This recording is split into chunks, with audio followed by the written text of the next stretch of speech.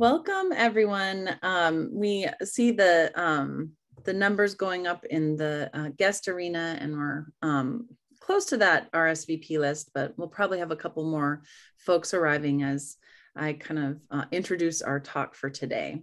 Again, welcome. My name is Anna Truxas. I'm the Executive Director of the Portland Chinatown Museum. Thank you for joining us today for our penultimate artist talk with Chisao Hata. Before we get started, I would like to give a land acknowledgement.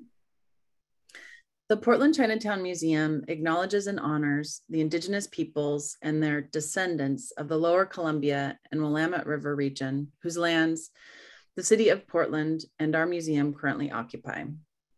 These include Willamette, Tumwater, Clackamas, Cathlamet, Molalla, Multnomah, and Motlala Chinook tribes, and the Tualatin Kalapuya, who today are part of the Confederated Tribes of Grand Ronde, and the many other Chinookan peoples who established communities along the Lower Columbia, whose descendants are today members of the Grand Ronde, Warm Springs, and Siletz Confederated Tribes of Oregon.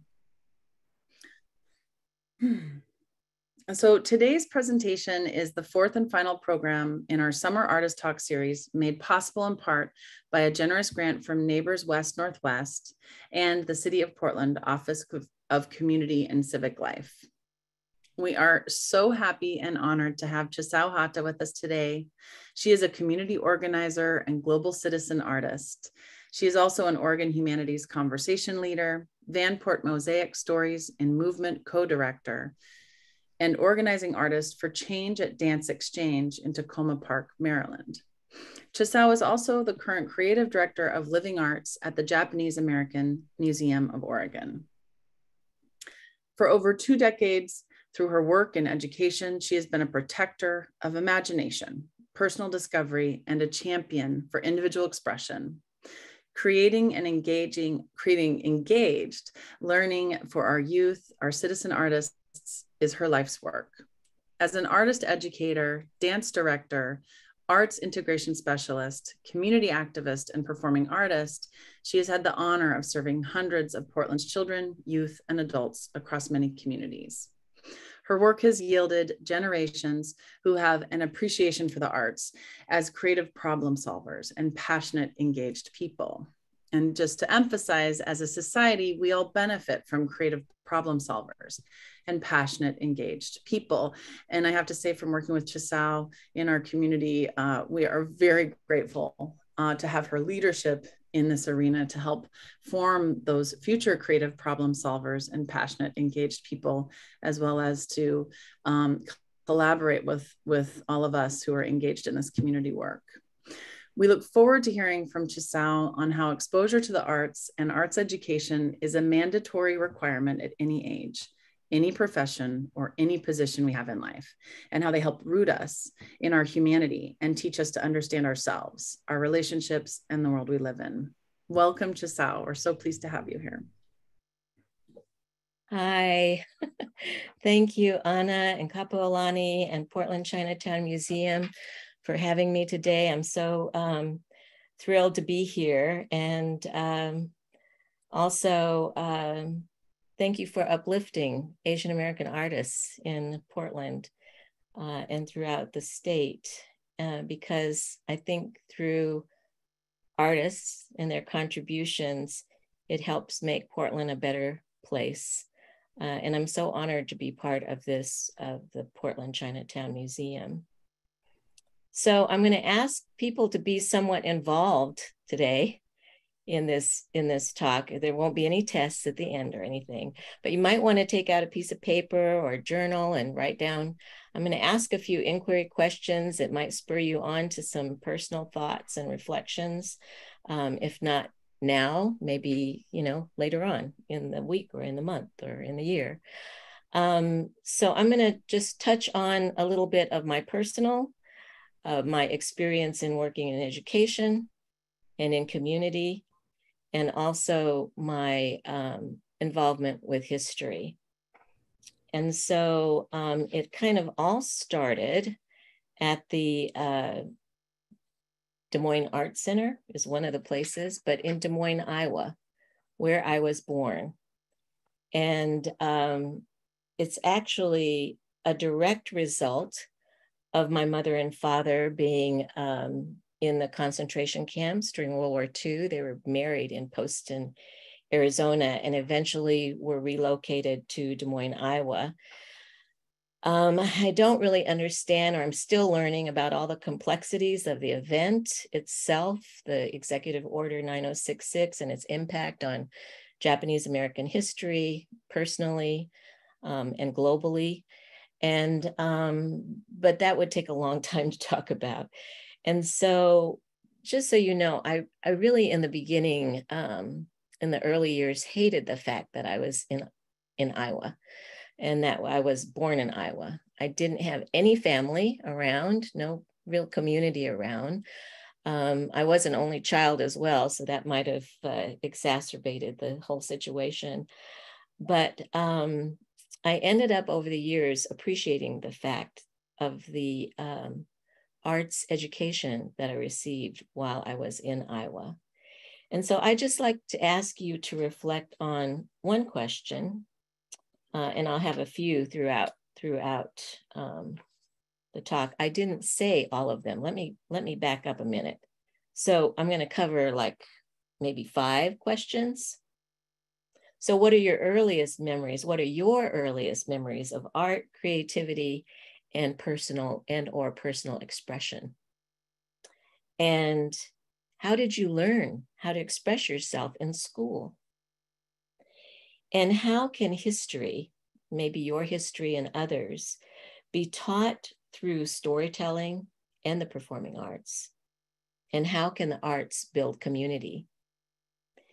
And how have historical events, like I just mentioned in my life, the Executive Order 9066 had on my life, how have historical events shaped and affected your life? So the first question was, what were your earliest memories of art, creativity, and personal expression? So at a very early age, I played a lot. And I used to dress up and play role playing and make mud pies, play in the dirt. I'd make houses out of leaves. And I used to play with these little dolls, and my mother had made clothes, a full wardrobe for all of them. It was actually incredible how tiny they were.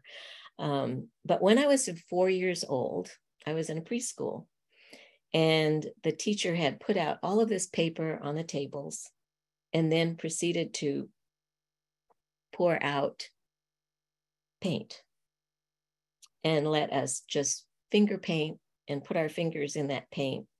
And I still to this day can remember the feeling, the smell, mixing the colors, the paints. Was quite at 4 to have that memory. And so I actually have so many memories that have shaped this journey as an artist and an activist. But one time that stands out was when I was in the 7th grade, and I wasn't that great in school academically, but my English teacher said she thought that I should do something for the school talent show. And, you know, when you're in middle school, you don't want to be out front, but I decided that that was a bit of a challenge, and I created my first solo work to the piece of music by the Beatles called Eleanor Rigby. And, you know, I think it gave me an opportunity to bring out some skills that I had acquired because I had studied from 2nd grade at the Drake University Children's Theater Program. So I'd go to grade school and walk across the street and go over to Drake University. And there I had an amazing teacher whose name was Portia Boynton. Yes, a theatrical name. And she was a thespian. And she taught us from a very early age the craft of theater. And so I just want to bring out and remember the names of my teachers who had this influence on me, because I'll never forget them. Because these art teachers influenced my life greatly. I also credit my mother for realizing that I needed more than regular school. So Rose Lorenz was my dance teacher. from the time I was 5 to 18.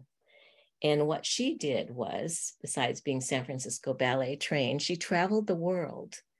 And so she brought dances back from Germany and Hawaii and India and the Philippines, and along with it, all the accoutrements that it took to make the dances. And she taught until she was 95. I tried to get her to Oregon to visit me, but she was too busy. And, but through her dance, she brought me the world. Yep, right there in Des Moines, Iowa. And Mrs. Brooks, she was a stitchery artist, was my 4th grade art teacher. And she recommended me for a scholarship to the Des Moines Art Center. So every single Saturday, I attended from 9 to noon. And that's where I met the Richardsons, a husband and wife team who recreated history and art and made it tangible and accessible and actually magical. John Phillips was my high school history and civics teacher who questioned all the time what we believed and created in me a love for fighting for truth and justice, for understanding the tenets of it. John Thompson was my high school drama teacher who cast me in parts before there was such a thing called blind casting. And he believed that if you were good, you should get the part. And if I told you the parts I played, well, one of them was a Puritan from Massachusetts in The Crucible. He didn't care. He just thought if you were good, that's what you should do. So he told me once, I always knew you were one of them. So that was quite reinforcing for me. And then throughout the years, because of that foundation, I created numerous performances, solo works, and over the years, I've incorporated poetic text, movement, and share my personal journey of identity, culture, and community. So this picture was from a performance called Harmos. And this was my first community engagement piece created for Hiroshima Day. I think it was around 2007. And my ongoing and long relationship that still exists with the Portland Physicians for Social Responsibility. So this was a citywide event. It was performed at 3 parks. Before that, we had attended street fairs and had people all over the city create peace flags and ask them, what does peace mean to you? And those flags you can kind of see in the background were then a backdrop and for our piece. But mostly what happened in this particular piece of working with a team of artists, we came up with what was our kind of mission statement. And this is a mission statement that I still use today in a lot of my work and writing. And it says, as you've read, it is our responsibility as artists to offer ways for people to express their creativity and humanity amidst a world of global wars, community divisiveness, rising, creativity, humanity amidst a world of global wars, community division, and rising human fear. Creative expression, invention, and action are the cornerstones for a world of interconnectedness, global well-being, and personal fulfillment. So I had the opportunity of, oops, I guess I changed those slides. This was a solo piece that I did years later. There we go, the kids one, thank you. So throughout my life, I've had the honor of teaching many children through my private studios, through schools, and being a full-time arts specialist in public schools.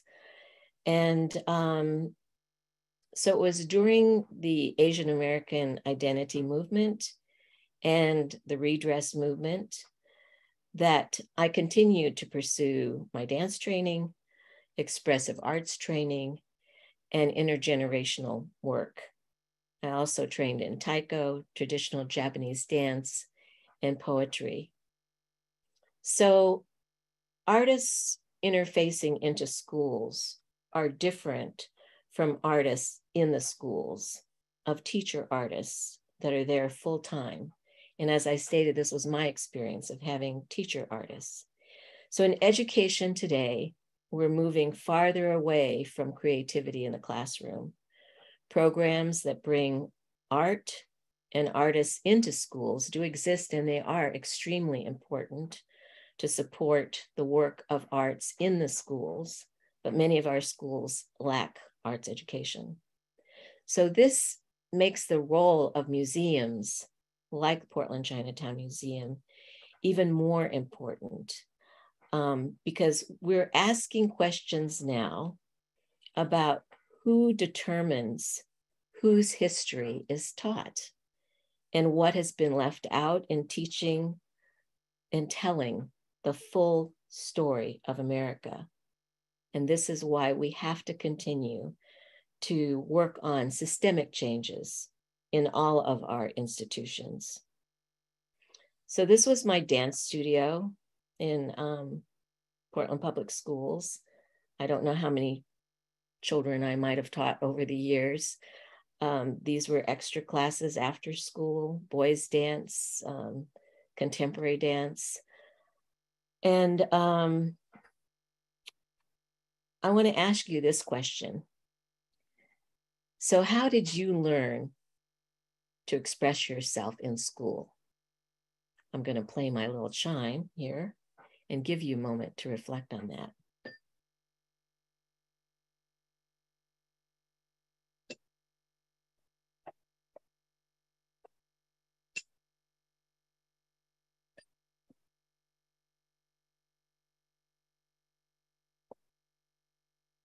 So after years in public education, I want to just list some things that became very apparent to me as challenges and things we need to look at when we are entering into public school education environments. So one of the things I noticed immediately was how time was divided and how time was used. And it really is the standardization of time that does not necessarily support a creative process. And so that means we have to look at how are we using time, and can we develop creative scheduling? And actually, it's not that can we must develop creative scheduling to include the arts and artful processes. If you're an artist going into the schools, or you're a teaching, artist going into the schools, or you're a speaker from the museum, a docent, you immediately should find your allies in the school. And so sending out a note won't necessarily get you to who you need to get to. You need to find the 2 or 3 allies that are there in the school. And I am passionate, and I would like to ask you to support and design programs for children of color, because they are lacking. And we need to always support and design those programs, but also focus on the stories and the histories that have been omitted. And also consider that the principles of art, the very tenets of art, can be incorporated into any curriculum, but the teacher must know what those are, not just kind of read it in a book, but having experienced them. So that's some of a few words on arts in education. So how can we teach history through storytelling and the performing arts? I want to just share a few thoughts with you. So in my time at the school and working with students of color, I began to bring them together, particularly my school was K through 5. I brought 4th and 5th graders together to talk about what it means to them, how they understand being a person of color, not only in their school, in their family, in their community. And so we began to organize with those 4th and 5th grade students and other teachers in the school, events for assemblies for Dr. Reverend Martin Luther King Jr. These happened every year, and included many students over the years. They created the entire assembly. They did all of the, the background work. They decided what they would build, what they would talk about, what they would share with their families. And the students of color began to explore then also their own cultural heritages and their own stories. And it was during this time that I'd been, in the schools as an artist. I really found that it was important for me to find support and find inspiration other places. And so I started to get involved in national programs that really appealed to me. And I began to work with urban bush women and the dance exchange. And so it's through these connections that I was inspired to create curriculum, to hopefully inspire teachers and students to include histories that often weren't told. So I'm going to just share a couple of those with you. So I think did you skip one? So was there one right before? There we go. So this is a picture of a real second line that I attended in New Orleans when I was part of Urban Bush Women. The story is a little bit long, but we were there and we couldn't miss this particular second line. And it lasted all day long, from 10 in the morning till 5 at night. And it was such a deeply moving experience for me, which included 3 bands, 3 long groups of people, thousands of people. So when I came back from that experience and was somewhat challenged in how to incorporate curriculum for students of color and for teachers, I decided the second line would be a wonderful experience. And so we did create our own second line. It was a year-long curriculum. And I think that was the first slide that you showed, Kapolani, that you saw the marching band and a bunch of kids behind it. That was our school second line that included the year-long curriculum. All of the grades learned a movement piece. We marched from the school all the way through Lone Fir Cemetery. And there were school assemblies and training workshops for teachers that included culturally based history education. So that was a pretty exciting program. And I don't know, are you stuck on the slides or oops, we're not there yet. Almost. So that first slide that you showed though, that was our Buckman. That was our school second line. So you saw the musicians, and so the last one was in New Orleans. But another project, there you go. So that was all Portland people. That was our march down through the streets of Portland, all the way to Lone Fir, all the way through Lone Fir. And we had done a unit on the Chinese American history and graves that were there at Lone Fir. And so we marched all the way through, worked with the Lone Fir Foundation, and came back to the school. It was quite an end of the year experience. One other project that I want to mention that I felt was really noteworthy was I worked with the second grade. And this was a second grade team of teachers, 3.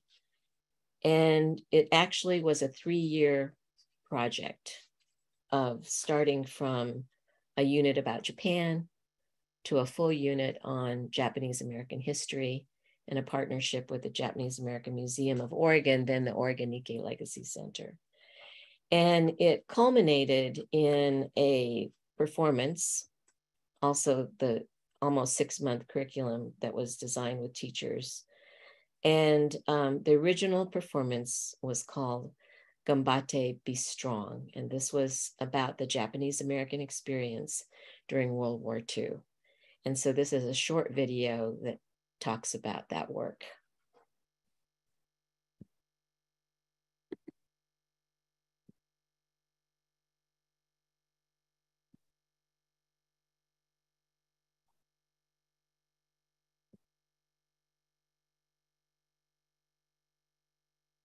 Oops.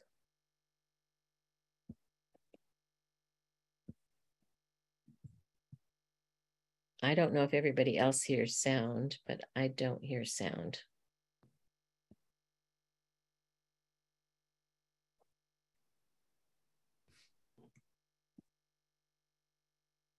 Do you want me to unmute you, Capulani? It might. And just restarting their community. Maybe you want to try starting it again? What's wonderful about this particular experience and this play is it really is well connected with the history of taiko and how the voice of the drum also became a voice of identity for many Japanese Americans.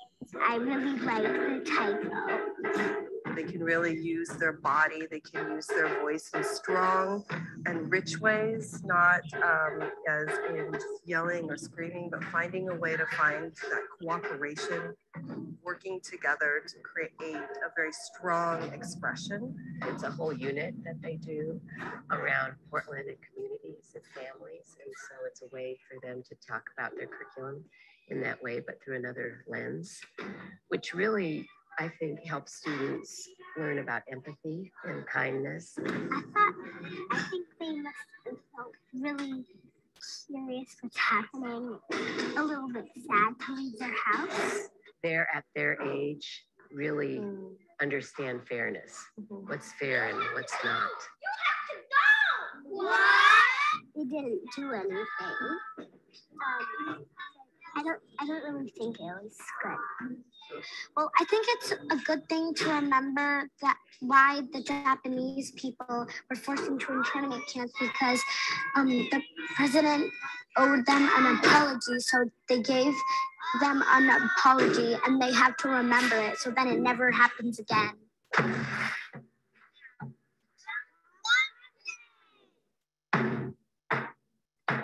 Be strong! Let's hear it for the second.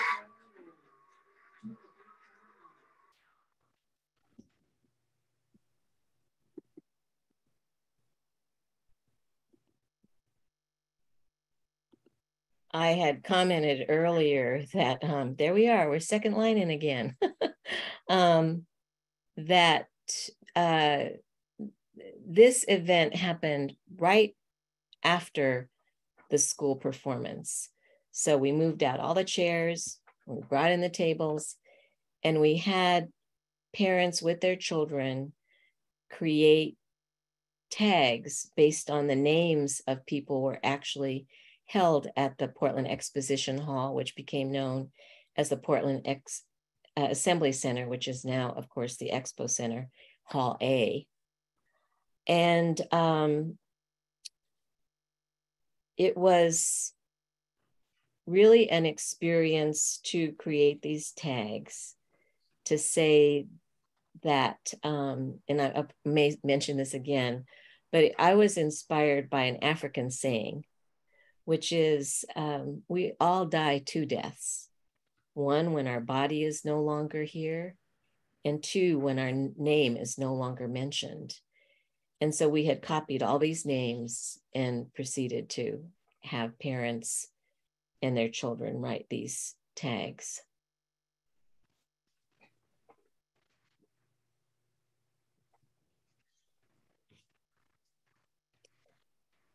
So this is a little off the beaten track, but this is just one photograph of a performance that I did with the Dance Exchange, and I've been working with them for many, many years now, probably about 10 years now.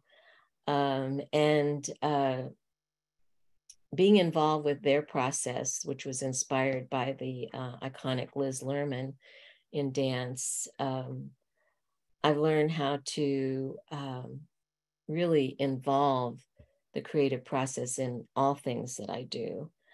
And so this framework that I'm still learning was from a Dance Exchange.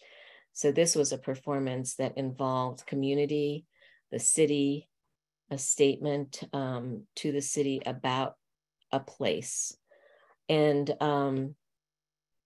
it took me to Washington, D.C., probably 2 or 3 times or more a year, and all over the country, in fact, to work with and continue to work with Dance Exchange. So it's been a very strong influence in my work over the years. So another strong influence is my involvement with what we call the redress movement. And the kind of the iconic symbol that we used at that time is the symbol of 3 generations, which is it just my computer, or are we not seeing the whole thing? There we go. Thank you. So this represents 3 generations wrapped in the barbed wire, 1st, 2nd, and 3rd generations. And now, of course, we're on the 4th and 5th generations.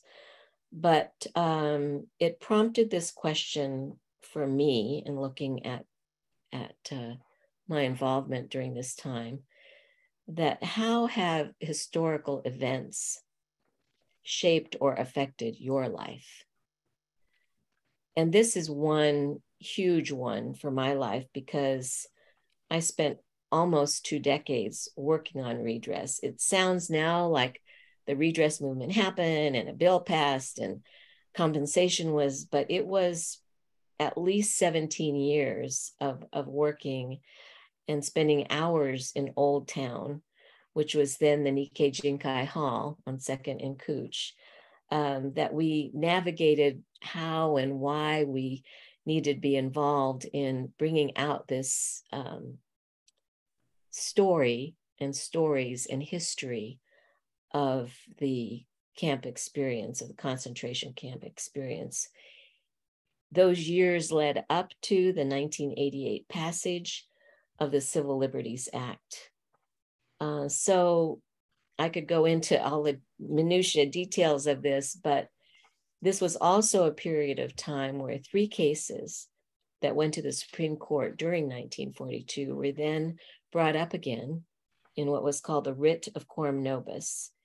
And Minoru Yasui's case was reopened as a part of this effort, as well as Fred Korematsu from San Francisco and Gordon Hirabayashi from Seattle. So it was my years in the Asian American movement at that point that inspired me to take a step back from that involvement. And I began to reflect on how can my activism as an artist, because a lot of people didn't even know that I was an artist, come together. How can my activism and artful expressions merge? So these were also years I was busy teaching and raising a family, but I took this leave from my community work. And it wasn't until years later that I emerged.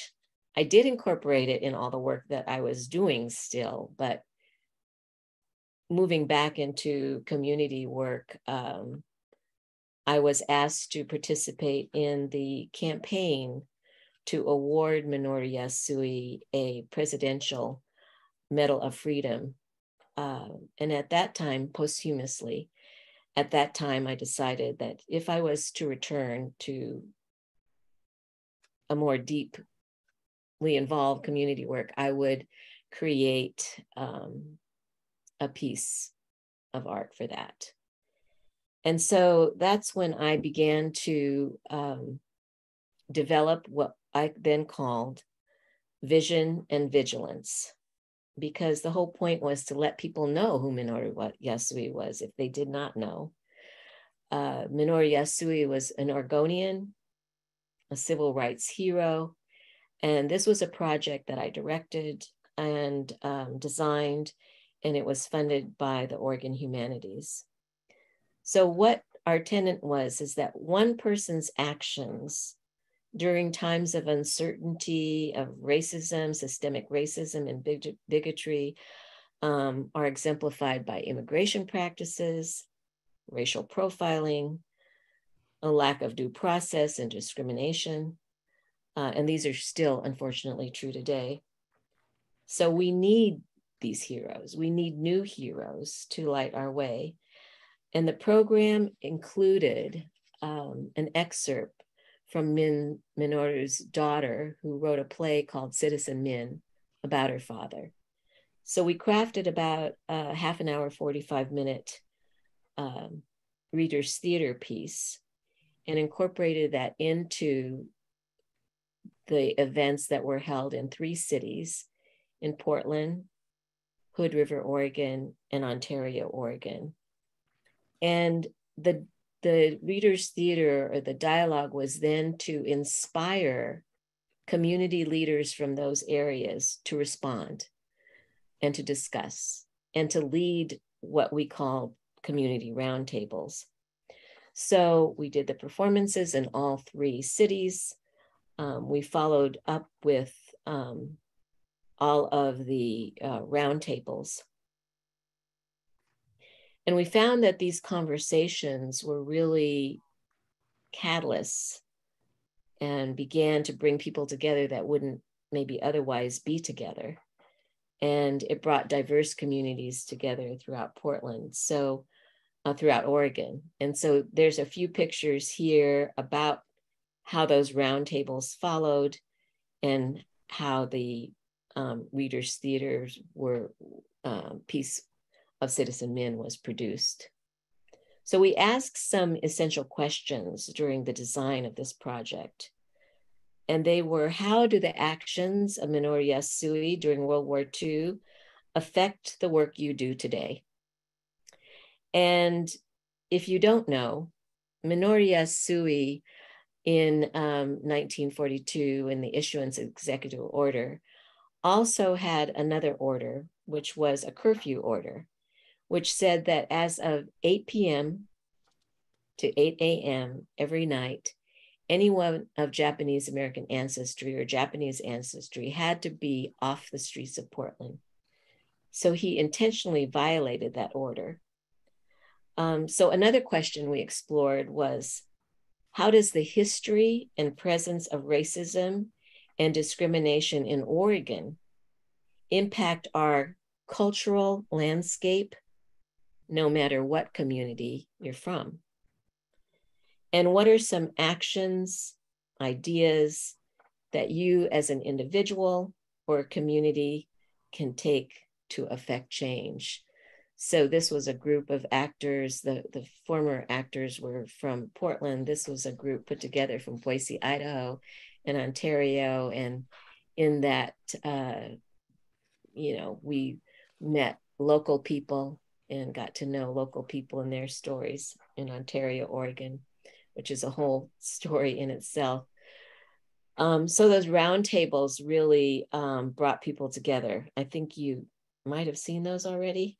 But anyway, in addition to Minoru Yasui and adding him to the pantheon of civil rights and American heroes, we worked with all people to address our past and our present, and worked for the rights of all people to address the issues of today and talk about joint actions across ethnic lines.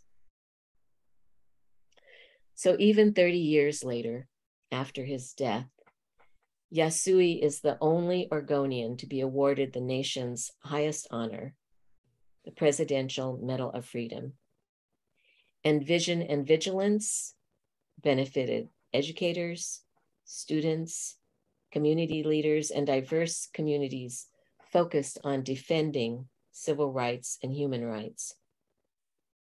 And it also created specific strategies to reach out to Asian American, African American, Native American, Arab American, Latinx, LGBTQ communities in order to intentionally diversify the participation and rich exchange. In other words, we curated our circles. So we need these new heroes, right, to light the way. And we asked many questions, as I had stated. But one was, what makes a hero? And you can find out more about the work of Minoru Yasui because the Japanese American Museum of Oregon houses the original cell in which he was spent 9 months in solitary confinement. And every March 28th, which is the day that he violated the curfew order and he was arrested, has in the state of Oregon been titled Minoru Yasui Day in perpetuity. So every March 28th is Minoru Yasui Day.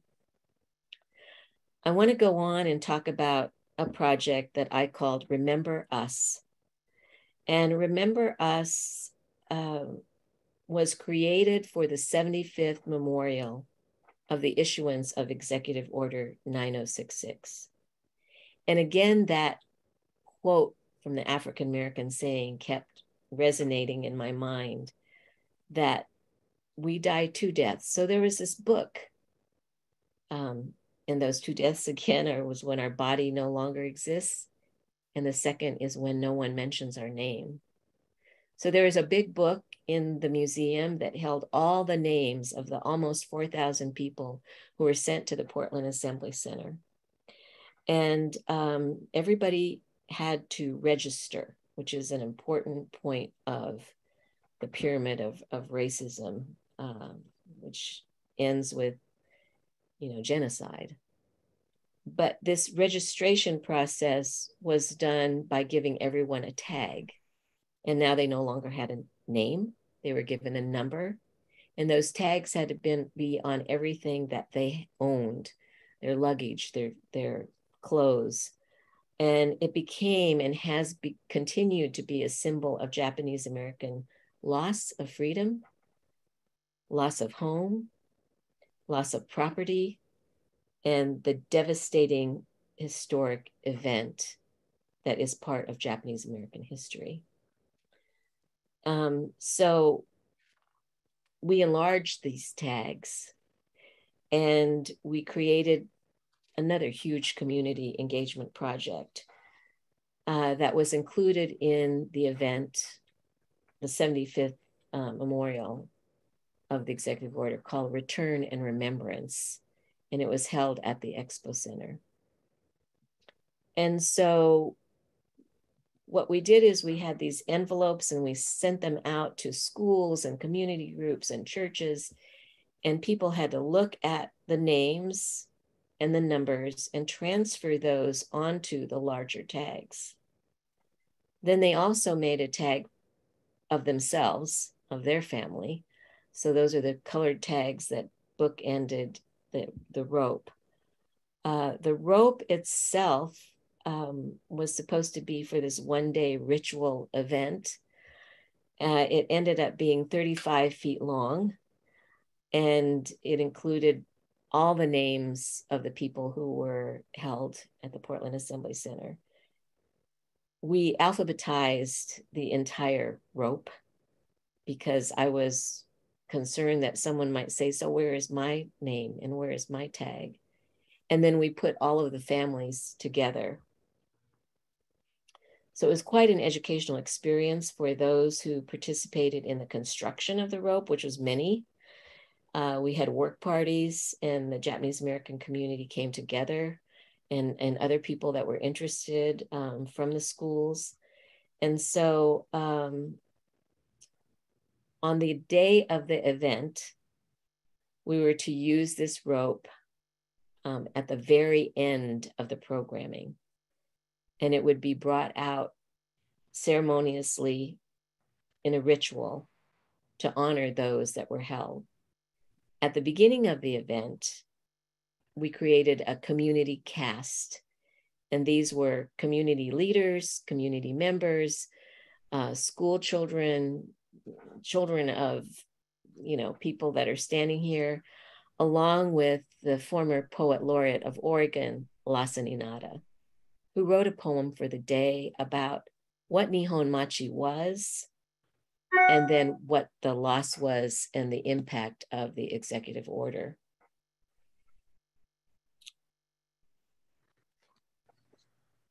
So this was a community cast at the Return and Remembrance event. And I just wanted to read just a little, no, I'm going to read that later, sorry.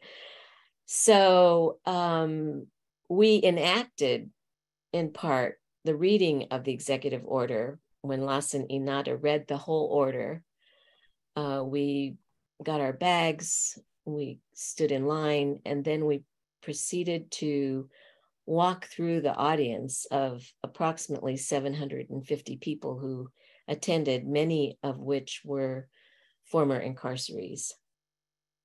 And so at the very end of the program, we brought out the rope, 2 taiko drumming. It was quite an emotional event. It was probably a more emotional event leaving the stage and walking through the audience, knowing that there were people who were held at that particular spot. Because I knew that if I looked up, I probably was going to drop on my knees in emotion. So we continued on. At the very end, we did bring out that rope. This was Lawson and I exiting at the very beginning.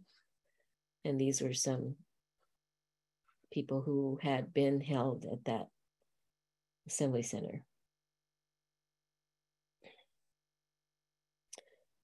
So after this event, I thought, maybe we'll bury the rope, or maybe we'll ceremoniously have a ritual burning of the rope, or I really didn't know what was going to happen.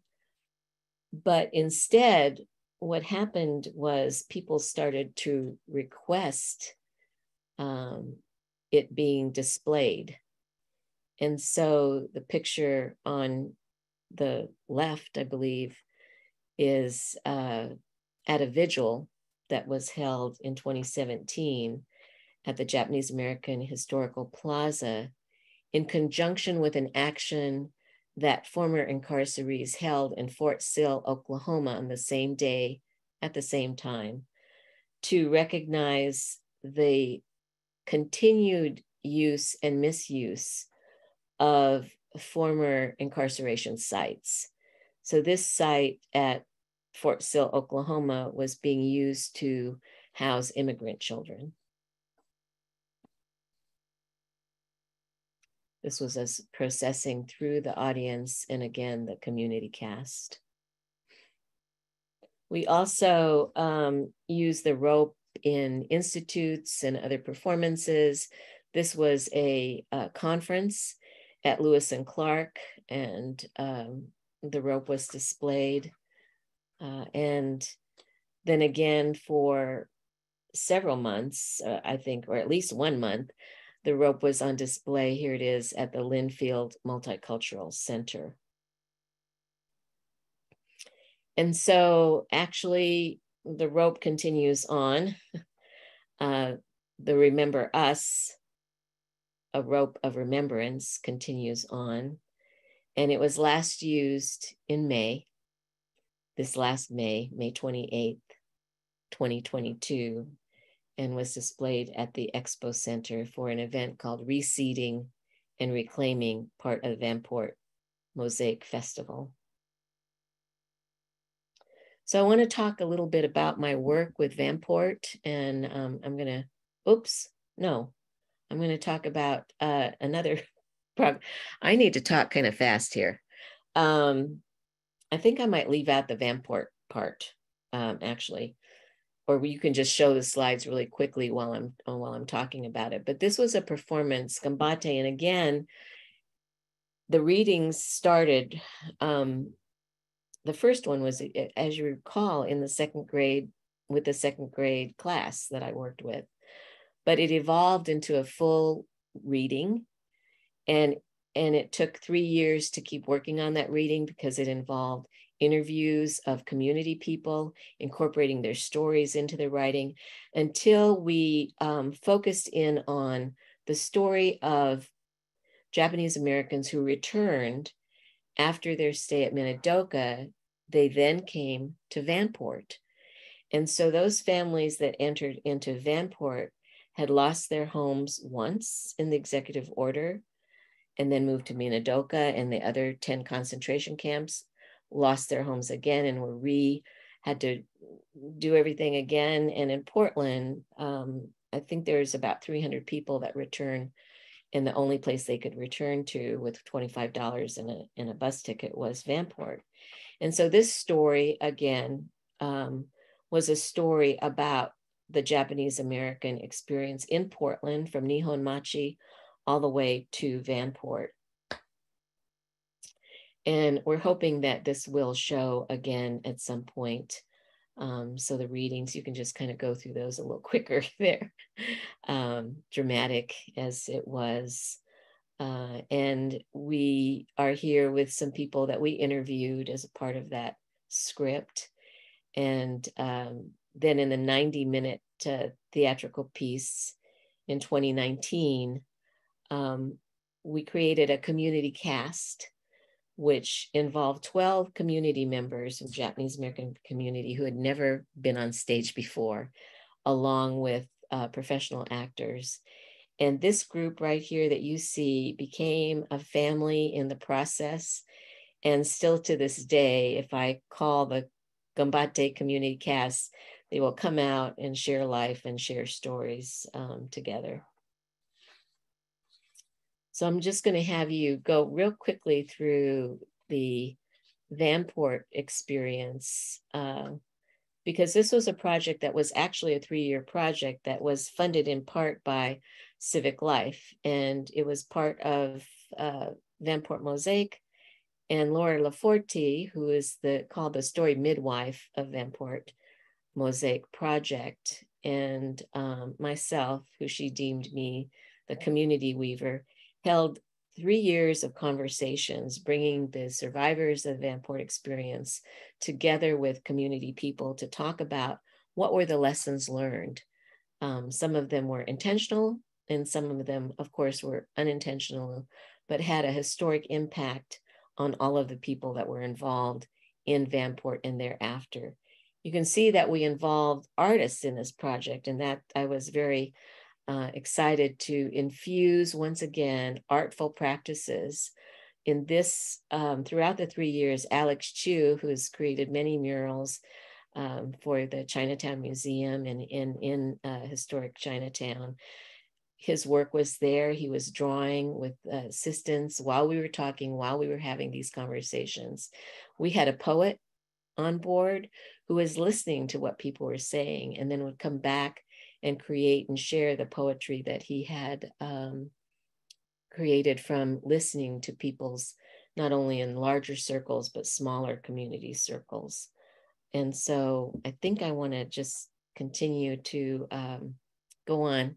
And this is Ken Yoshikawa, who is a poet. And the one thing that I really appreciated in this process was my ability to incorporate movement and silence and different approaches to how people gather, not just to talk, not just to chat, but a process that infused artful techniques to how we then experience the humanity of each other, to help us ask questions and to bring us together.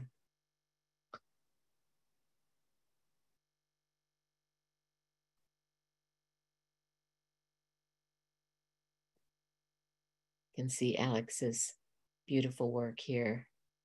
as a part of Vanport Mosaic. These are on display at the Alberta House now. And I'm going to briefly talk about Old Town, historic Old Town, Chinatown, Japantown, because that's where a lot of my work is happening today as the creative director of the Living Arts program. I want to just show this quick video called Remember.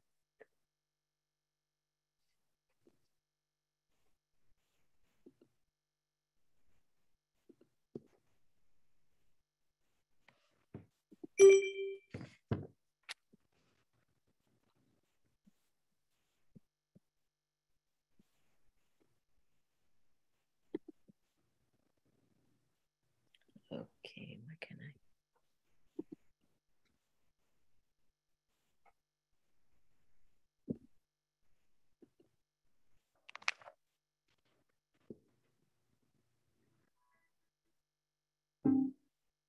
If you don't know, why don't you know? There should be no reason why people don't know. It's all our story now. But if it's forgotten, then will it be gone? Will we be an artifact that will later be discovered, but the narrative will be gone? You can call them internment camps, concentration camps, whatever you want to name them, but they were in fact prison camps. And it was a violation of every American right that is the foundation of our Constitution.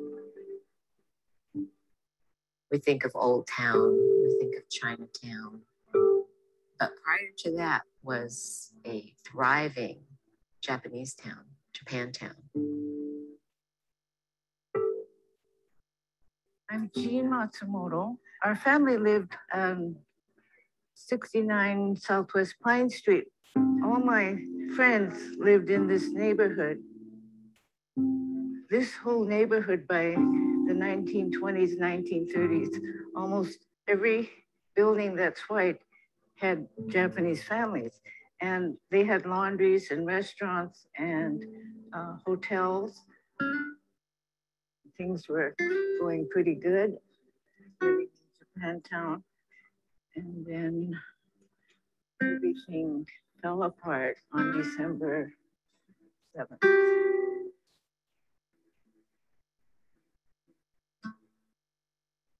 People were taken to what then was the Portland Exhibition Hall, now known as the Expo Center. That's where animals were kept, and the animals were moved out, and the stalls were built. May 6th was when we started being herded into the assembly center. It's amazing how soon you could get used to the smell of manure. We were all under one roof. I don't know how they crammed 3,000 of us in there. We could only take what we could carry, which wasn't very much. A lot of lives when families lost everything.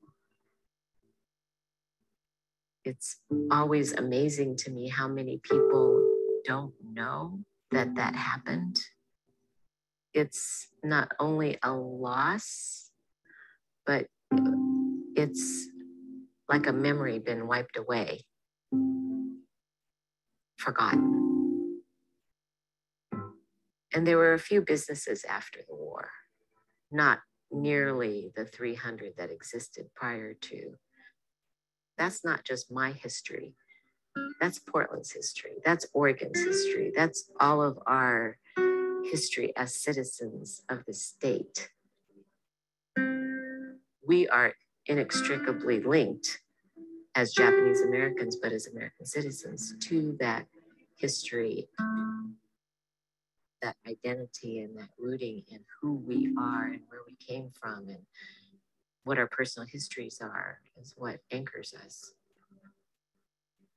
When you have a government that's saying oh, we could maybe reuse those internment camps that Japanese Americans were held in. It does question our knowledge of what America is.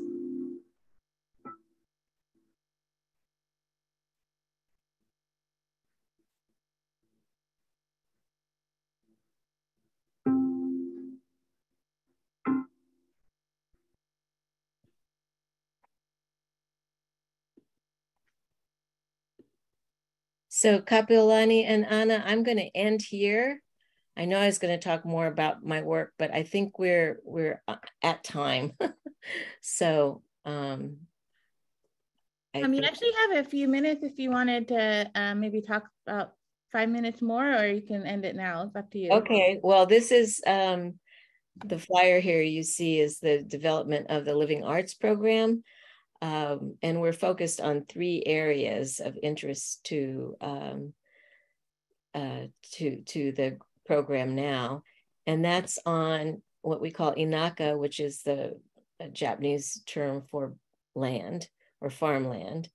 So looking at and tracing the history and the contributions of Japanese American farmers to Oregon. The loss was great with the farming. In fact, about 60 to 70% of all the fruits and vegetables in Oregon prior to World War II were provided by Japanese American farmers.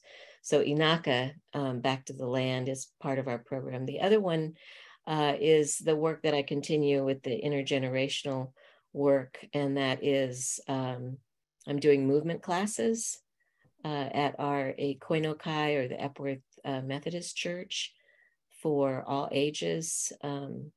We're protecting, of course, our Japanese American Historical Plaza. We have a lot of work to do in Old Town. And I want to invite everybody, because during this pandemic, we actually built a brand new museum. We were known as the Oregon Nikkei Legacy Center, and now we are the Japanese American Museum of Oregon. It's on the corner of 4th and Flanders. And so you can go on our website, you can look at the information. And I want to end with just one short poem that was part of GAMBATTE, An American Legacy. So I have these roots deep in my veins, these places with combination locks that wrap and love and arise out of somewhere from places I forgot. I'm home. I'm home. I'm home. Thank you so much, Portland Chinatown Museum, for this opportunity to talk to everyone today. Thank you so much, Chisao. Thank you so much. It was really, really beautiful. And I realized I forgot to mention at the beginning of the webinar that folks are welcome to add questions in the Q&A. We have some questions already, but Chisao, that was so powerful. I actually smelled the finger paints when you started, and that palpable connection to what you were talking about continued throughout. It was really just kind of a profound experience. So thank you. And Kapiolani, is it okay if I kick it off with the first question? Yes, please. Okay, great.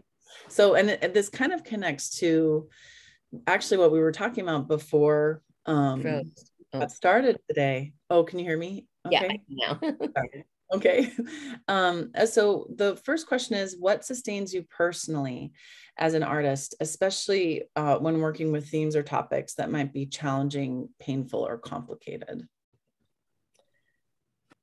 So I guess I didn't really think about that question that as deeply maybe as I could, because I feel so compelled to tell the history. I feel a responsibility. So it doesn't feel like a burden.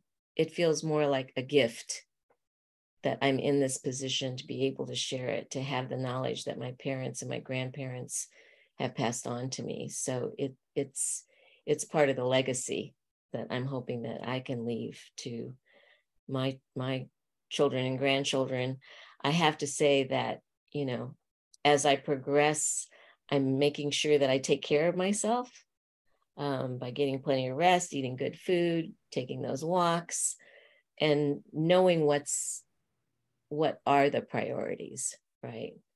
Some people get taken away by the work, but our lives are the most important part so that we can offer those gifts.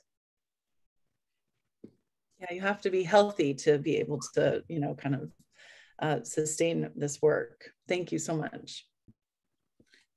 Can you share a memory or impression from a performance or creative experience that particularly resonated with you? Something that really sort of struck you and you've carried into your future work? Oh boy.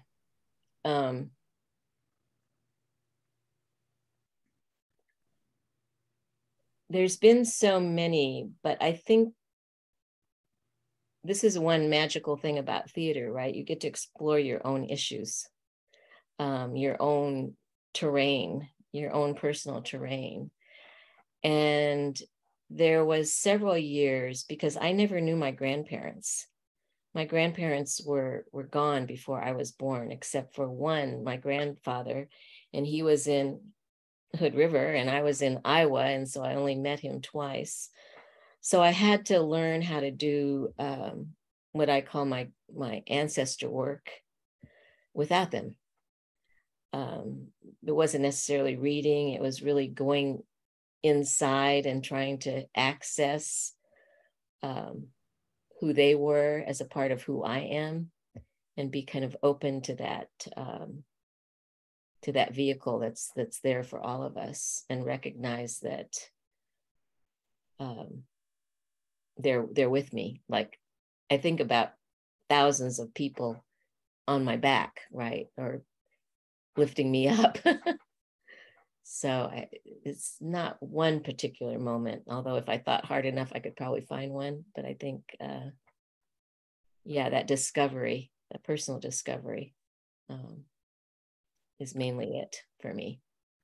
Thank you. I think a lot of people share that experience of not knowing their grandparents or great grandparents, or not knowing that history, that you can still tap into it and try and find and make those connections. Yes. Well, and also helping other people make those connections, right? Like the rope project that expanded into the folks that reclaimed the names and assisted in that preservation was so beautiful. We're going to kind of shift gears a little, and I'm seeing there are a number of questions, comments in the chat, so I won't miss those or skip those. But I wanted to ask this next question just because it pertains to our current circumstances in Old Town, New Chinatown, and Japantown. The pandemic impacted the museum world greatly. Many even closed down. You opened a beautiful new space. If you haven't been to JAMO, you owe it to yourself to go. It's just gorgeous. During the pandemic. What are some of the new challenges, and where do you see potential and possibility for small museums like PCM and JAMO, now and in the future? Well, first of all, I want to acknowledge that we are in a challenging environment in historic Old Town. The news and the city's response does not help us at all. I would like to believe that, this historic area is important and vital to our city to preserve, and that we need to find the ways to do that. If that doesn't happen through our leadership, it's going to happen through our cultural organizations. And as we work together, I think even more than ever before, we'll look at how we can support each other, maybe connect our programming, even connect our stories, is going to be very important. But it's going to take people in Portland saying these spaces are vital to our city. And we're going to need everybody to stand up and not say, I'm not going to Old Town because of what's happening. We want you to come to our museums. We exist, we're here. You can call us. We've provided, like this, numeral virtual experiences. So you can kind of dip your toe in and come in gradually. And if there is apprehension, we have ways to help you enter. Mm-hmm.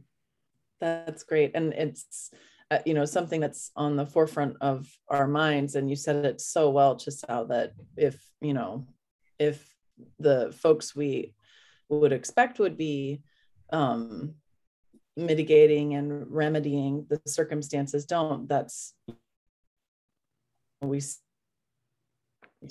trying to figure that out.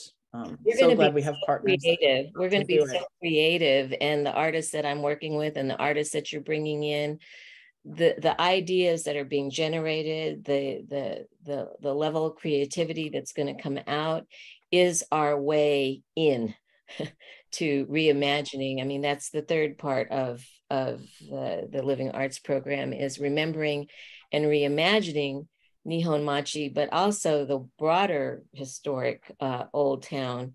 And there are going to be events and things that are going to happen here that people must come to. When we had a free day at the museums, we saw people come down, right? We had high numbers, and it's got to be consistent. So we see the city saying, oh, well, more people are coming back to downtown on the weekends, Friday, Saturday, Sunday. But just watch for the events that we're going to be having, and the pop-ups and the artist, creativity will be abounding, and that will be a way to bring people back. Yeah, I think it is really one of the most productive and effective avenues to preventing that demolition by neglect. But you just inspired me. And food, always remember food. Yeah. We have a quick question, and I think you spoke to it with some of the questions and prompts that you offered the audience to think about as you were sharing your work and experience. As a longtime arts educator, do you have a favorite prompt or activity that anyone can do that can help them sort of tap into their creative, artistic, expressive side? Oh yeah, I have a poem. I don't know if it'll take too long. No, please go ahead. We'd love to hear it. Okay. Play. In mud making mud pies with fancy toppings of grass and stones, and sell them for real. Play with dolls under the dining room table, move out the rug and move out the furniture, and play and play, making architectural houses out of leaves. Play teacher, one who reads, plans, dances, and serves cookies. And play doctor with the tools of the trade, for real. Benefits of having a nurse for mom. Play how to heal. Have your patients draw. Without judgment, it's all beauty, but get the facts straight. There are rules. The art is art, always reaching for more ways to love. Listen to music and sing, learn to play music, whisper, dance and listen and dance, and more with others who love, and make with others who love, even if they don't love in the same way. Learn to listen to them too, without judgment. The art is art, always reaching for more ways to love. Look carefully through your nose, through your hands, through your breath. Look, your eyes are only one vessel. Feel your body sweat, feel your body, your heart, your breath into it. Connect with ancestors. Feel what is the right thing to do. Without judgment, the art is art, always reaching for more, for more. Do all the above do all the above. Make and play and listen and move and look, observe and remember and hold and flow quietly and loudly, not in an either or kind of way, but both and. Thank you. That poem was a gift. I think Anna has one last question before we take the ones that were posted in our Q&A. Yeah, and really some wonderful comments too, just people very generous for your entire presentation. And that last poem was truly a gift. And so this speaks to a bit of what, you started to talk about at the end of the presentation, and a bit about what we've, been touching on in the Q&A, and that is, what are some future projects that you're excited about that we can put on our calendars too? Well, we have a new exhibit opening at the museum October 2nd, called Resilience, a Sansei story. But it's highlighting many third generation artists and our experiences. And we're bringing in a wonderful artist, Tom Nakashima, whose work is part of the show. And he will be doing an artist talk on October 2nd at 2 p.m. at the U of O building. So we hope to have a lot of people come there and share his talents and his knowledge and his gifts as an artist. So that's one thing. That show will go on through, I believe, December. In January, we're going to have quite a few events at the museum focused on the living arts and Inaka and other things that we can offer. Right now, we're supporting the current exhibits through artful ways that we can think of. But as far as events, one of the things that we're doing internally first is our board and staff and docents are all viewing a film called Children in the Camps. And while it's an old film, it's really an essential story to the Japanese American experience. I'm hoping that we will also offer that viewing at our museum during the time of the Resilience exhibit as well. And maybe this show too, maybe this video as well, since you recorded it. Thank you so much. Yes, we would love that. Kapiolani, do you want to go through the questions, or do you want me to? We have a question from Roberta Wong, who is interested in your vision as the creative director of Living Arts at JAMO. So the overall vision right now, which is what I was talking about, includes looking at the history and the legacy of Japanese American farms in Oregon from now and looking back, and also Nihon Machi. So the stories and the history and the legacy of what, not just what was, but how we can look forward and reimagine a new historic old town. And right now the Japanese American Museum of Oregon on 4th and Flanders is the only remains of Japantown. So we don't have restaurants, we don't have, businesses, we don't have community centers. So we're hoping that we can engage with other communities who are in Old Town to look at what do we all need and how can we revitalize this area. I know Roberta has a wonderful idea to rename 4th Avenue and give it a different name. I think there are ways that we can begin the reclaiming and lift up the history at the same time. That may not be enough for you, Roberta, but that's what I got right now. It's evolving and it will be great, and it will involve artists for sure. Roberta also wrote, excellent presentation and much appreciation for your work/play. Thank you, my dear friend.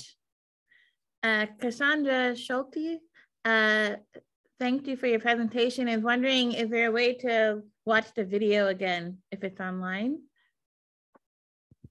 That's a you question. Oh, the videos I showed? Yeah, remember the last video that featured? Yeah, it's a part of the Story Arc Okay. project, but if they email you, or you can certainly share that link. Will do. Yeah, it's part of the University of Oregon media project. So it's out there in the world, and it actually won. I didn't even know we were competing, but it was selected to be, I think this was a couple of years ago, part of the short film festival that Hollywood Theater created, and it was shown at the airport Hollywood Theater for about 6 months. So it's had its use for sure. There's Great. also the poem that I read is part of another talk that I gave at the Portland Art Museum. Portland Art Museum has artist talks, so I believe it's on YouTube, that artist talk and the last poem. Yeah, I'll include those links in the follow-up email. Anna, do you want to take some of the others in Q&A? Certainly. We have a lot of contemporary artists and poets here with us. One of them is one of our resident artists, Sam Rojas Chua, writes, "Thank you for your inclusivity of all cultures and stories as part of one big Oregon historical fabric." And that also connects with your title at Vanport, The Weaver. Is it Chisao, the community weaver, you said? Yeah. Yes. So very in line with that. And I call it a dot connector. Dot connector, that's good too. And then we have more thanks, like Rosalie Pedrosa says, "Thank you for your presentation. Can't wait to learn more." Lots of just positive comments and gratitude for your presentation and your very important work, for our community in Oregon and really the country. So lots of people are very grateful. And then I think I want to just wrap up and mention that, Chisao, you kind of hooked us early with these questions that gave us a palpable connection to, the way in which art teaches history and activates, an awareness and empathy for, a way to kind of prevent that second death you talked about that was so powerful, and also to kind of reform as something that we're all involved with in Old Town. And I couldn't help but think of, I've been reading the whole picture by Alice Proctor that looks at colonialism in museums, and your approach is like a remedy to this.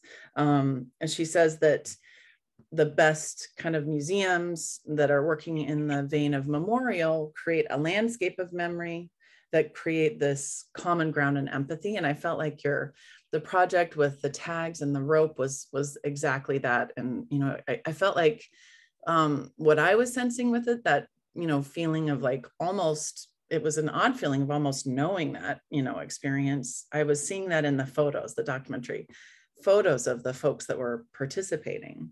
And then I wanted to just mention one more thing, which is another thing that Proctor talks about that museums can do to combat, the erasure of these narratives, is to preserve them in the way your projects have. And one of the important elements is to pull apart the consequences of the past. This is her quote. I'm sorry, I should be quoting her where I'm quoting her.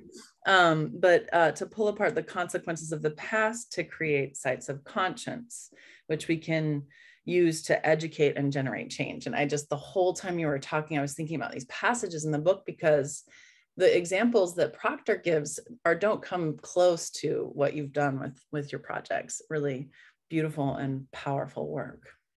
Thank you. We have to create, we went through this whole period of questioning what our national monuments are, but that also means that we have to create living monuments. We have to create new monuments.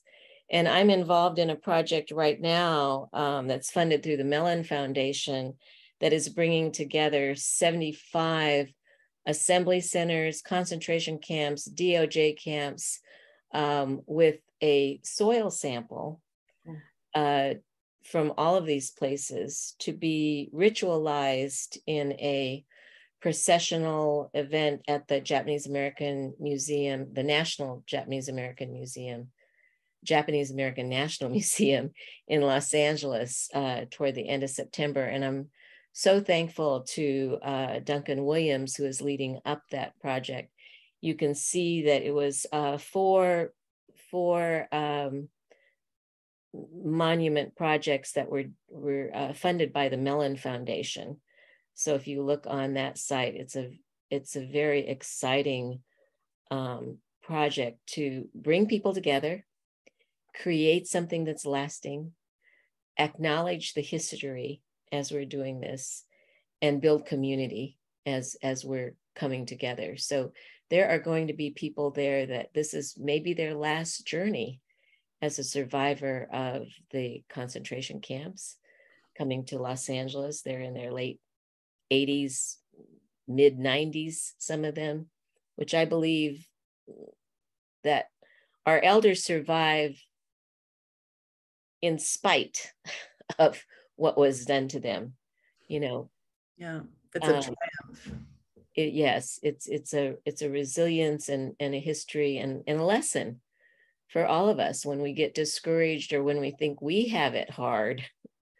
I think about my parents who were in the concentration camp for 3 years, and we've been in a pandemic for 3 years, but I could go to the store and I didn't lose my home, and I still had my children, you know, I still had a car. It really helped me empathize even more with their choices, their limited choices in how they survived during that 3 years in what we've gone through. So I think that we have to really teach each other and our children not to be TikTok stars, but to be empathetic human beings. Yeah. Such a beautiful note to end our conversation on. And we will look up that event in LA as well and put that in our newsletter to make sure people know about it. And so I want to just thank you again, Chisao, for joining us. You are a wonderful kind of final installation for this Artist Talk series. And I want to thank all of the attendees, the artists and community members that are here in the audience. Thank you for joining us as we celebrate and learn more about our Asian American artists working in the intersections of community, history, and culture. And a special note, you know, so much gratitude to Chisao and all of the artists who participated in the series. It really was an incredible series. And also I want to give a special thanks to Kapiolani, our manager of online programming and community engagement. Kapiolani was really at the heart of this program. And, you know, really from the very beginning poured everything into it that made it a lot of what it was. So thank you, Kapiolani. Thank you. A round of applause. And then if you would like to revisit today's talk or the entire series, there's a recording and transcript that will be made available on our website next week. So you can check back for this final installment. And we're going to put the website address for JAMO, the Japanese American Museum of Oregon, in our literature as well. And it sounds like Kapiolani is also going to include some of the links to these wonderful projects. I apologize if my sound is funny a bit. You can email me. If you email chisao@jamo.org, I will get an email. Okay, that's wonderful too. And I think we can put that in the chat for folks who want to, oh, so quick, Sarah, thank you.